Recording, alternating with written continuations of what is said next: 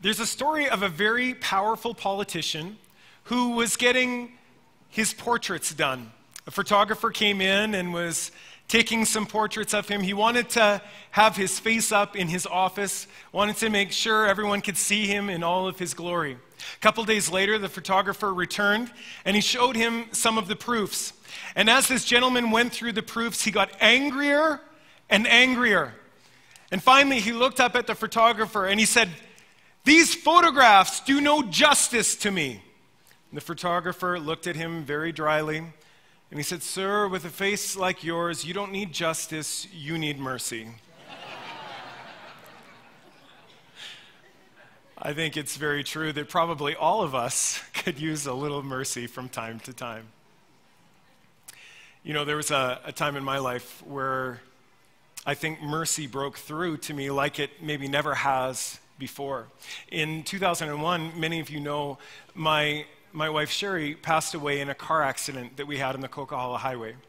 And I was rushed to the hospital in Merritt, and they weren't sure if I had any injuries. But after checking me out thoroughly, they realized that there was really no injuries, just some cuts and some scrapes.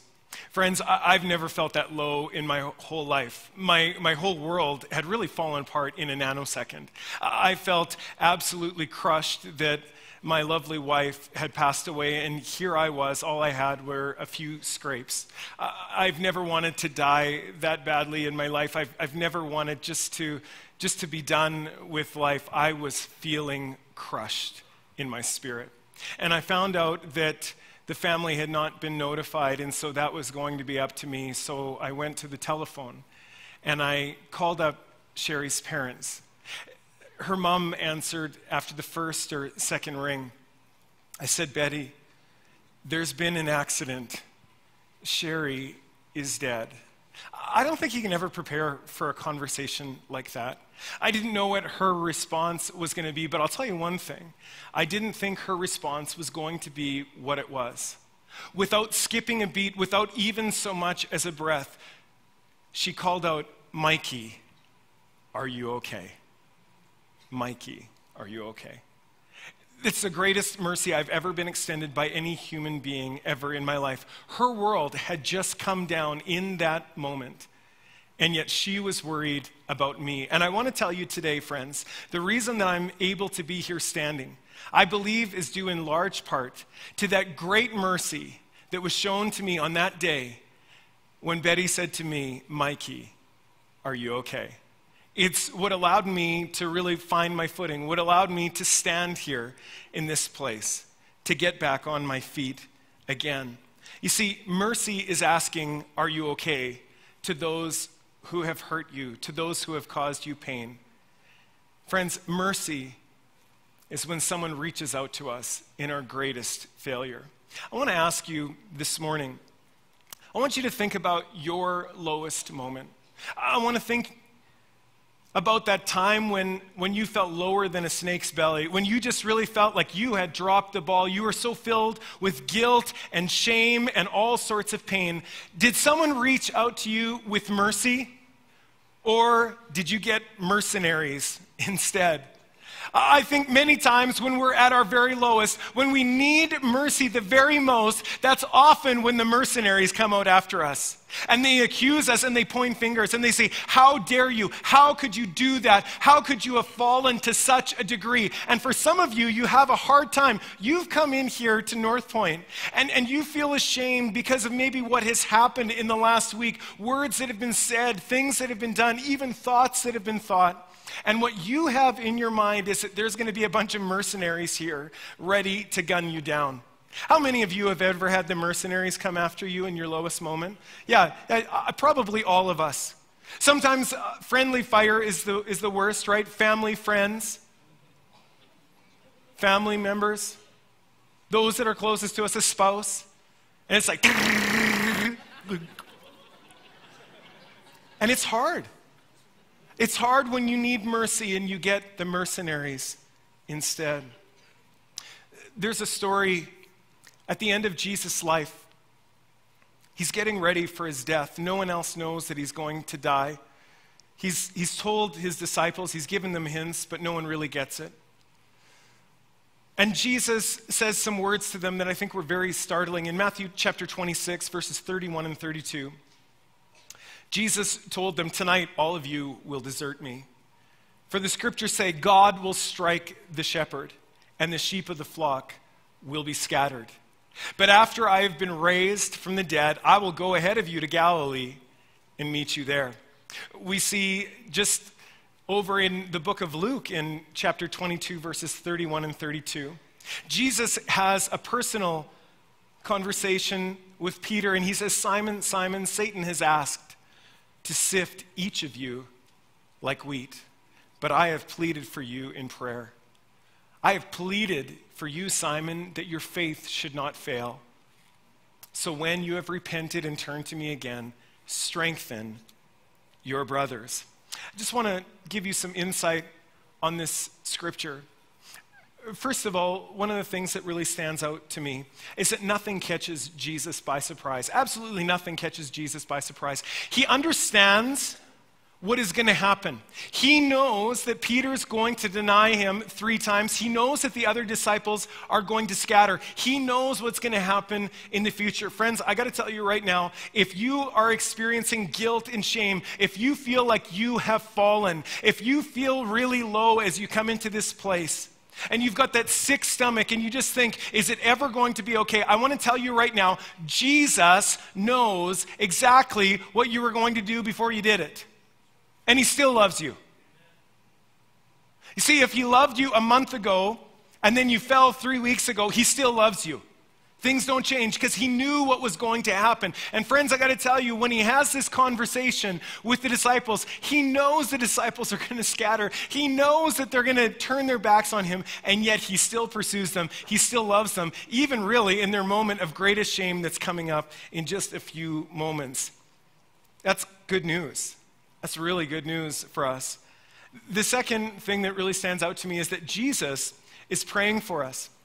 He tells Peter, he says, "Peter, I have pleaded for you in prayer." Friends, I just got to tell you right now, I mean, some of you have grandparents or you've got parents that you know are real prayer warriors, and they have prayed for you, and part of the reason that you're here, part of the reason that you have a relationship with Jesus Christ is because you have a praying friend or a praying family member that has pleaded for you in prayer. But friends, I got to tell you something right now. I don't care how strong that prayer warrior is. No one is a prayer warrior like Jesus Christ himself.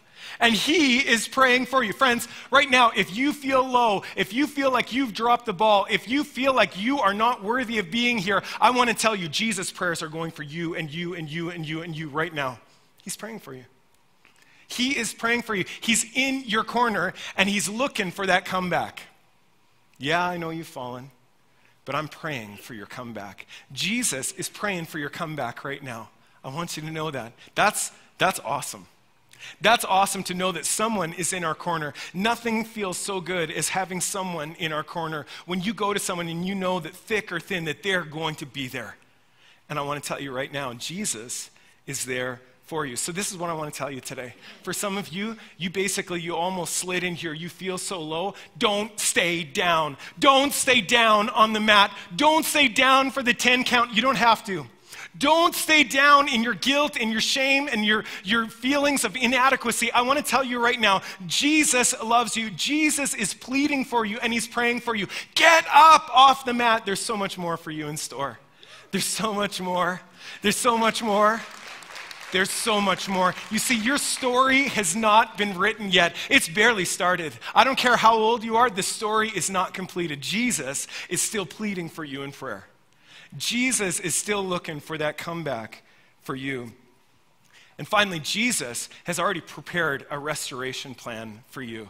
You see, you might have thought that you've gone too far. You might have thought that you have broken things too far. You might think that your marriage is too far gone, or that relationship is too far gone, or you have fallen from too far a height. And I want to tell you right now, with all the faith that I can muster, and with the experience of me breaking things left, right, and center in my own life, that Jesus is in the restoration business. You see, he takes old things and he makes them new. That's so good. He takes old things that are broken and busted, and he makes them new. He makes them new. And that's why Jesus says to Peter, he says, listen, when all of this is done, when you have repented and when you've come to your senses, go and strengthen your brothers. Go and strengthen your brother. Listen, I'm going to redeem you. I want to use you, even in your brokenness. You go and strengthen your brothers.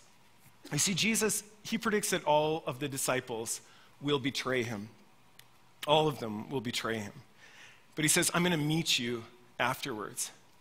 This is amazing to me, is that Jesus is saying to them, I am going to come to you. And not only am I going to come to you, I'm going to go before you. Most of us, when we make mistakes, or when someone has hurt us really bad, what's our natural tendency? We stay away from them, don't we? We pull away. Some of you right now, you're actively pulling away from other people who really love you and really care for you because you have done something really silly. You've really dropped the ball, and what you're doing is you're pulling away. And some of you, someone has done something really nasty and really mean to you. They've said something or done something. And what you've done is whether you've tried to do this on purpose or not, you have pulled away from them. But you know what's crazy about Jesus? In those moments, he does not pull away from you. He goes ahead of you. Not only is he with you, he is going ahead of you, and he is preparing the way. He does not slink away from us. He pursues us. He wants to be close. He wants to be close. You see, Jesus knows what you did last summer. Jesus knows what you did last week. You guys, Jesus knows what you did last night. He actually knows what some of you did on the way in here today trying to get a parking spot. He knows. And yet he still loves you. He still loves you. Peter and the disciples, they just said, Jesus, there's no way, we're not going to deny you. Nice little story you're telling here, but we're not going to deny you. But Jesus knows that they're going to. In fact, friends, I just want to tell you, sometimes our greatest strength becomes our greatest weakness. You see, for Peter, he was the kind of person, he was very loyal. He was a loyal guy. If you look throughout the Gospels, you realize, man, Peter was just like, I'll do anything for you. And he was just loyal. He was the kind of guy, he's always like, I'll fight for you, right? Like, he gets in a scrap for everyone else, right? He's that friend. And yet, that loyalty actually turns into disloyalty, doesn't it? He denies Jesus 3 times. That strength, it actually becomes a weakness. And I want to say to you, friends, before a fall, often we fall in the areas where we think that we're the strongest. Later on, we see how Jesus is being questioned before the council, and it tells us in the Bible that Peter followed from a distance. Friends, when we distance ourselves from Jesus, when we pull away from Jesus, we are this close from a fall. Some of you have been distancing yourself from Jesus, and I want to say, come close to Jesus because you're this close from a fall. That's how we fall. That's how we get in trouble. I wonder how sickening it must have been when the rooster crowed. I wonder the pit in Peter's stomach as that rooster crowed, and immediately he's taken back to that conversation with Jesus, where Jesus says, Peter, you're going to deny me 3 times before the rooster crows. And it makes me wonder, throughout the rest of Peter's life, I wonder every time he heard a rooster, if there wasn't part of him within him, each and every day, where there's just this small little reminder of that worst day of his life. Just that small little reminder of that worst day, the time when he fell at his greatest. But friends, I got to tell you this, that even though Peter fell, he did some really good things when he was down. You see, when he was down, he made some good decisions. And friends, if you're here and you are down, I want to tell you, you can make some great decisions today. The first decision that Peter made was he was sorrowful. We're told in Matthew chapter 26, verse 75, and he went away weeping bitterly. You see, he was sorrowful for what he had done. You see, he didn't minimize what he had done. Many times that's what we do, don't we? It's like when we've done something, we just kind of minimize it. Well, it wasn't really that big, kind of thing. It wasn't really that big of a mistake. And we just try to minimize the problem. Or for some of us, we shift blame. We go, well, actually, it wasn't totally my fault. There was that other person. If that silly little girl didn't keep on badgering me, I wouldn't have denied Jesus 3 times. She just couldn't shut her yapper. I don't know what the big deal is. And we try to blame other people. But Peter doesn't do anything like that. He doesn't hide his guilt and he hide his shame. Instead, he just owns it. He weeps bitterly. He weeps bitterly and he really goes to the Lord and asks for forgiveness. The second thing that he did is he found his friends.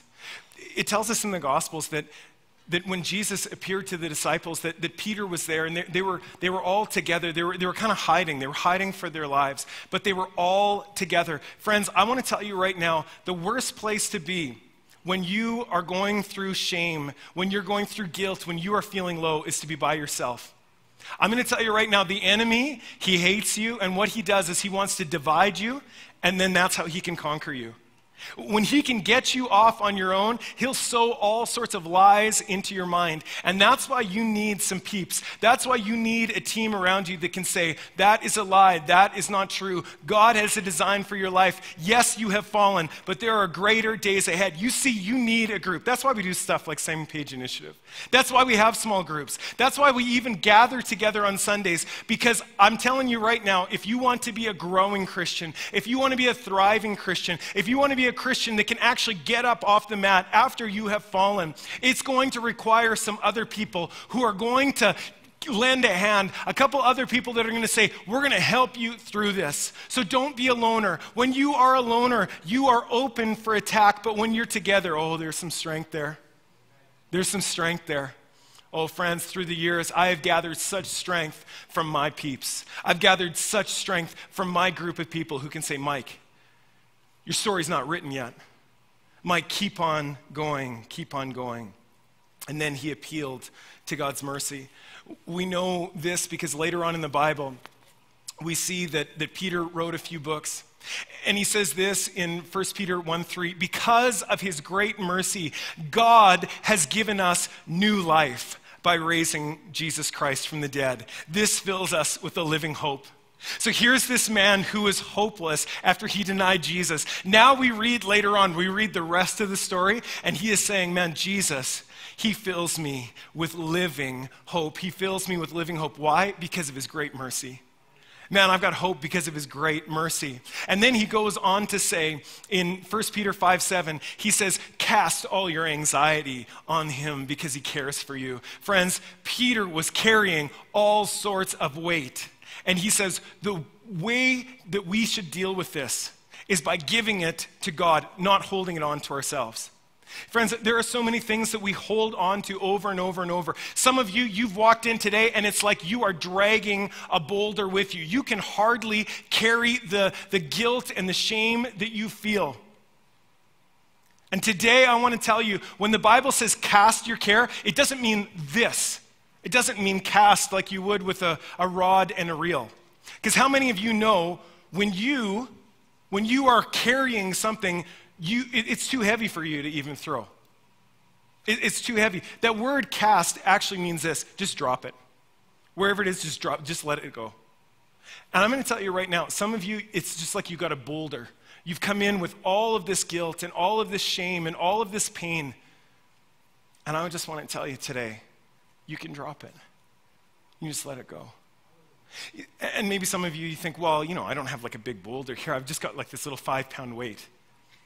You carry 5 pounds around all day. See how you feel at the end of the day. You carry 5 pounds above your head and see if you can do that for an hour. Even a strong man like Sean Morton couldn't do that. It starts to get heavy. Friends, whether you think it's light or whether it's overwhelming, the bottom line is this: you cast it, you let it go. What do you have to cast before the Lord today? What is it that you're carrying today? What is that pain or that shame that you're carrying today? What is that sin or what is that hurt? What is it that's absolutely got you down today? Friends, today I want you to be able to let it go. I want you to be able to, even in your minds right now, that you would just think about whatever it is you're holding, and you would just, right now, you just release that. You'd cast your care on him. He cares for you. Here's Jesus' response to Peter. We know this from John chapter 22. Jesus reaches out to him. He reaches out to him. You see, the disciples and Peter, they fell away from Jesus, but he reaches out to them. And it's so beautiful how he does this. He cooks them breakfast. You see, for most of us, friends, we don't cook a meal for someone we don't care about. Spouses, some of you, husband, I'll just talk about it to the husbands. Husbands, like, come on. Like, just make a meal for your wife, all right? You know what I mean? Breakfast in bed or a supper or something like that. It's amazing what that will do just to bond you together. It's amazing how you're just showing, hey, you're valuable to me. And that's what Jesus does. Here are these disciples that have just scattered and they have fled for the hills. And what does Jesus do? He makes them a meal.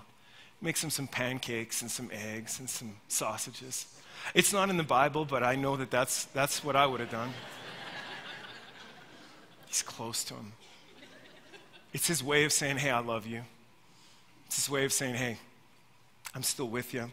I'm with you. And then Jesus restores Peter. Peter denied Jesus 3 times, and 3 times Jesus says, Peter, do you love me? Peter says, yeah. And Jesus says, then I want you to do my work. I want you to feed my sheep, feed my lambs, take care of my sheep. He's saying, Peter, I'm not done with you yet. I don't want you to go back to fishing. I don't want you to go back to your old life. I'm not done with you yet. You may have fallen. This isn't the end of the story. I got more in store for you. I've got so much more in store for you. Because Jesus wasn't done with Peter. He didn't discard him on the trash heap. He wasn't yesterday's news. Instead, it was Peter that Jesus chose as the leader of the early church. He says, yeah, you've made some big mistakes, but I'm going to redeem these mistakes. I'm going to redeem your biggest faults and your biggest failures, and I'm going to make something beautiful out of them. You see, Peter's denial did not define him. For some of you, friends, your worst day, that's what's been defining you. And you think, I'm no good. How could anyone love me? I'm no good for anything, because you are being defined by your worst day. You're being defined by your denial. You're being defined by your sin. You're being defined by some of those words that you spoke, or things that you did, or things that you didn't do. And you've been carrying that guilt around for so very long. You've been carrying that boulder around for so very long. And I want to say that does not define you.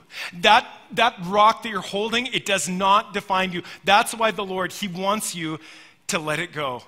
He wants you to cast it on himself, because the denial does not define you. Jesus defines you. What he says about you, that's what defines you. And he says, you're loved. He says, hey, I've still got a plan for you. You are not on the trash heap. So friends, you're not defined by your worst day. You're defined by Jesus' great, great love. You're defined by his great and awesome mercy. Today, I believe that Jesus is speaking to you. And I believe that he is saying to you, each and every one of you, are you okay? Samantha, are you okay? Charles, are you okay? Mikey, are you okay? You see, he takes us on our worst day, and he comes in with his tremendous love, his tremendous mercy. And he says, you're okay. You're okay, because I'm with you, and I'm not done with you. My mercy can reach you even where you're at. Friends, isn't that good news today? Amen. May the Lord bless you.